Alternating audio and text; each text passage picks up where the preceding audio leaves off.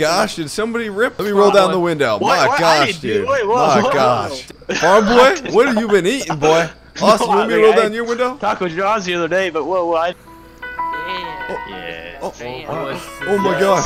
Yes. This is our song. So we're back on FSN, and man, have there been tons of changes across here. Let me talk about them. Let me talk about our game plan going into, well, spring of 2020 here. What we got to do, what we got going, because there's been a lot of changes. So the biggest change of them all, let me log into my finances here and let me go to the auction house, because what we did is we did a couple crazy things.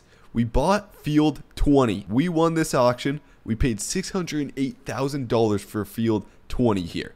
So that's a field that's going to need plowed up. It's going to need lime and may need some solid fertilizer on it. We also, a long time ago, which many of you guys probably know, we bought field 59, which is way up here, which you guys saw. We paid $185,000 for. And then if you guys remember, at one point we owned field 16, but we sold field 16 so that we could get field 20. So right now, all the fields we have, I want to get everybody down the same page. We own 13, 2, and then this land over here, we own field 20, which is just a long, narrow field. This is going to be perfect. And then we also own field 59. That's all we own. So, by the way, I gotta say, if you guys are enjoying FSN, enjoying these videos, please help me out by smashing that like button. It really helps out the videos a ton. But we also bought a Pete. We have our same combine, the 9860 STS, which we don't plan on getting rid of. And then we have our 8530 with a ripper. And what we're doing now is we sold our we traded in our 8130 for a new tractor that I'm about to go buy. And we're going to buy a DB90 Planter. So we're going big to get things done quick because we don't have much time. And that's the plan for now. And then we also got a new employee, D. Welcome to the video. Hello. Yeah, so D is going to help us here. And then we got Austin Farmer, of course, in the John Deere hat. He's got sunglasses, you know, old crapper, so, or big crapper, so yeah. So what we're going to do is we're going to buy that new tractor. That's the plan. I'm going to jump in the truck with Austin. D's probably going to just stay here, follow us down. And then there goes somebody with a D6 over there, just flying down there too. Oh, and also, oh my gosh, I forgot to show you guys. So we bought a T6 also with a lime spreader or solid fertilizer spreader. It's got the narrow tires, and then on T6, if we have to spread while our crop's in the field, what we can do is we can switch out tires to narrow tires. But if you guys remember this tractor, Little Blue from FS17, I don't know if you guys remember this T6, but I absolutely love this little New Holland tractor. So we're trying to switch it up from Deere a little bit, just from running old Deere, but that's the plan right there. Grant, where the heck you going? Where's the truck's over here? Okay, I'm coming. That's Farm Boy's truck. He parked it here. I'll ride in the back seat. And then we got D in the back seat, dude. I didn't know you could get multiple people in here. I thought it was only passengers. Put your seatbelts on, D. We're driving crazy. Taking D to school. Drop little D off at school, and then we'll keep going. Oh, no, I'm joking. Oh, man. Farm Boy must have got a new tractor. And there goes an F450. The town is popping today, man. The town is absolutely popping. People. Is this legal having these three lime on the back like this? We don't talk about that.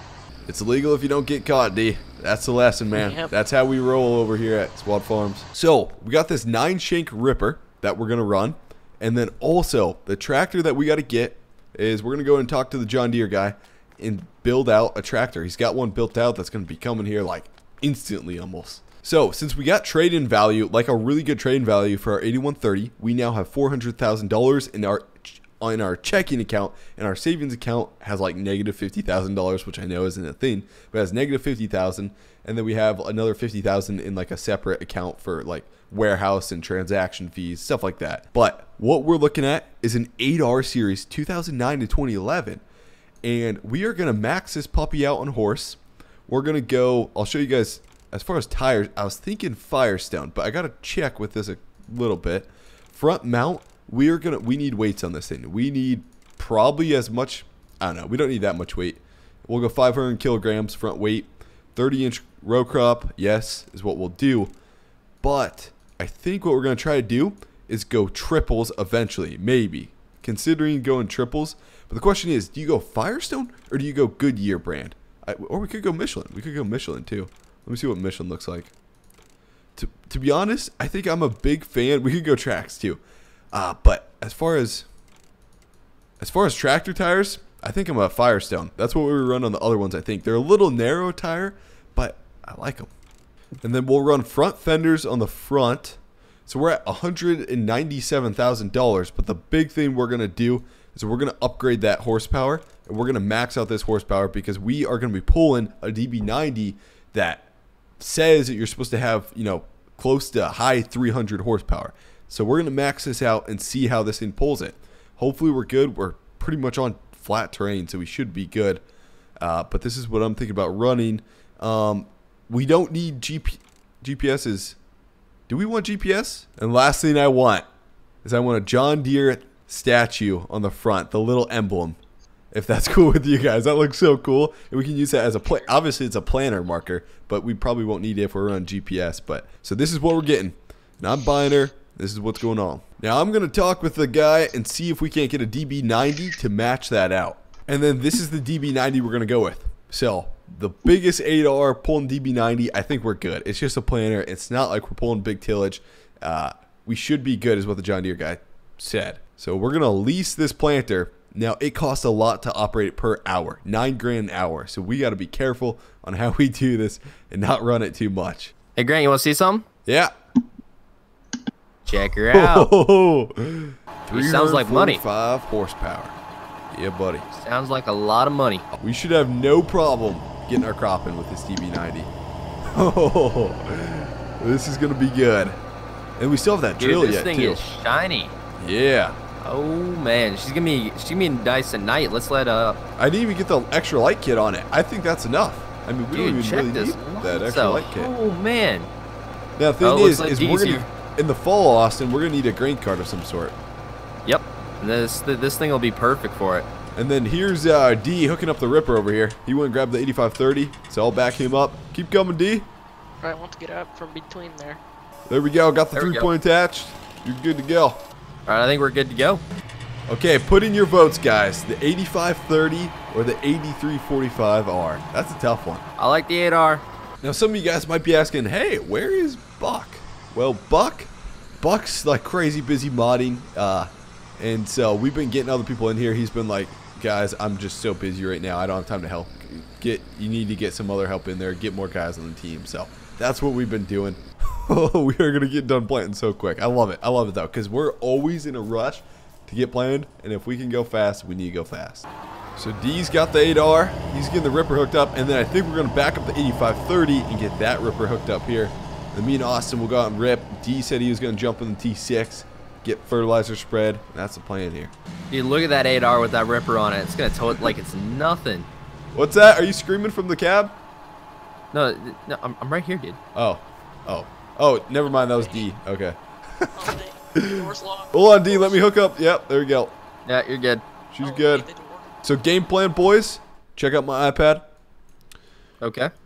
So let's all be on the same page. Field 59, plant with canola. That's good for now. But 2 days from now, we may need to be harvesting that. 13-2 and around here, canola. Again, we may need to be harvesting that. And then field 20 here, me and Austin are going to go rip. D, if you can come in with lime and spread that afterwards, that's the plan. And then we've got some fertilizer on that truck there, so you should be good to go because we need all of this fertilized. We need field 2, 13, and the one's kind of over there by that barn fertilized. Grant, this 8R handles amazing. Austin, are you going the right way? Am I going the right way? That's how we get there. Okay, I'm coming down towards you. We got an easement through there, it looks like. So we're heading down the road. Austin took a different way to the field. We're going to put it in road gear. Really get the 8530 rolling. Now, one thing we're eventually planning to do is right now, well, when we're ripping, it'd be nice to have the front duals. But eventually, we won't need the front duals on all these tractors. So, eventually on the 8530, depending on what we're doing, we'll probably take off the duals. You know, if I'm pulling the drill, we'll probably need the duals. Maybe grain cart. If we're pulling the grain cart, we probably don't need the duals on here, to be honest. We'll see, though. So, we have an easement across field 19 here. We have a little easement that lets us allow through here. An easement basically is, I guess, documented across the property that it's probably on the deed, I guess, that you can come across this lane. They probably measure the lane to go to your property because there's no other way to your property. And then here is field 20 coming up here. Like, this is field 20. Look at this. This is absolutely perfect because I want productive ground that we can farm efficiently and not have to go around the trees like crazy fast. That's what we're wanting, because I think that's the best move for the future of Squad 8, to be honest. Now, me and Austin have to rip up literally all of this. Now, some of you guys might be like, well, why didn't you buy like a giant plow? We weren't sure. Honestly, some of the big plows for horsepower, you need a lot of horsepower. We'd probably need a 9000 series tractor, so 9R, 9RT, or 9RX. And since we don't plow that often, we just didn't see the need to really do it. And then with these two rippers, I mean, these two rippers combined are almost the size of a plow, so I'd say we're good. But I mean, look at this field. How far are we through this field even? We're about halfway through this field. Oh man, this is gonna be a productive field right here. Yo, Austin, you there? Yeah. Thank God we bought that DB90, right? Yeah, I know. This is gonna take forever. So apparently, D was having some issues with the tractor, with the T6 and the crop. Apparently, it was pushing it over too much. Apparently, that crop's too old, and it's just pushing it right over, and it's not springing back up. So we may have to go in here with the road crops with one of the 8R, the 8130. So me and Austin are going, and we called up a neighbor, Farm Boy. Farm Boy, you there on the CB? Yes, sir. Howdy, neighbor. How you doing? Good. You coming with that 8130? I sure am. Okay. So we got Farm Boy. Farm Boy's coming down with his 8130, and he's gonna help us. He's gonna help us rip. We're gonna have 3 tractors going on this field. We are still going here. We're going strong. Farm Boy's over in his 8130, and we are going. I got GPS set. So before I didn't have GPS on this tractor. Then we were doing this. I was like, holy crap, we need GPS. But I don't want to show all the lines for GPS and stuff because it's distracting. But GPS is set, so that's why I'm offset, because I'm fixing up some of my old mistakes I made. So that's why we're offset a little bit. But yeah, we got 3 rippers going. Austin's over there in the new tractor, the 8345R, and then I'm here in 8530, and then Farm Boy's over in his new his 8130. But this is taking a while to get her done. So I'm an absolute noob when it comes to farm sim, but it's kind of neat how it works. I'll show you guys. See those dotted lines right there? They kind of give me my guidance, and I missed a couple passes here, so I'm going back and just squaring these up so I can get even with everything else. But all I got to do is hit control. It'll show me a green line, and it'll auto steer itself. So there we go. We'll drop her down, and then get this going. We're rolling. I think Austin's running across the field to get to the other side quick to make a nice straight pass there. Oh, look at that. There's Austin. We're going alongside. That's where he came up to. And we are just finishing up. I'm making the last, or Austin's going to come in with the last pass there. So the next step is D is going to come in here and spread fertilizer or lime all over here. Well, Farm Boy, I appreciate the help. Yes, sir. Oh, yeah. Where do you want me to? You want me to head out? Wave to the New Holland. You want me to pull the tractor up? I haven't even driven. I don't even think I've driven the 8345. All right, we should be good. Okay. Have fun. So I have not even operated this tractor yet. Let's shift her up. She sounds good. It sounds different than the 8530. That's for sure. We got the chrome stack too. A beast. I love the deer emblem. It's so cool on the front of this. Here we go. Crank her up to road gear.